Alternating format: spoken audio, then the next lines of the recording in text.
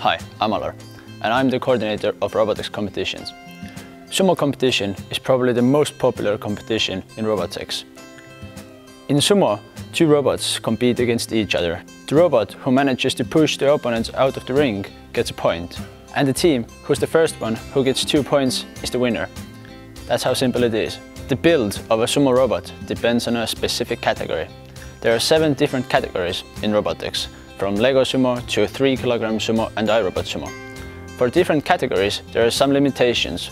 For Lego Sumo you can only use original Lego and high technique parts to make the competition more equal. But the basic build of a robot is still the same. It should have wheels to move, sensors to detect opponents, and a weapon to push the opponent out of the ring. The field of a Sumo competition is really simple. It's a black ring with white border. The dimensions of a field depend on a category. All the details about the build of a robot and the sizes of the fields can be found from the rulebook. When programming a Sumo robot, you can choose programming language whichever suits with your hardware. But there are 3 main parts in a code. First part is detection. You should use your sensors to detect your opponent. Second part is attack.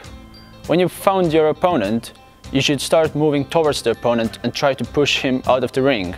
The third part of the code is defense.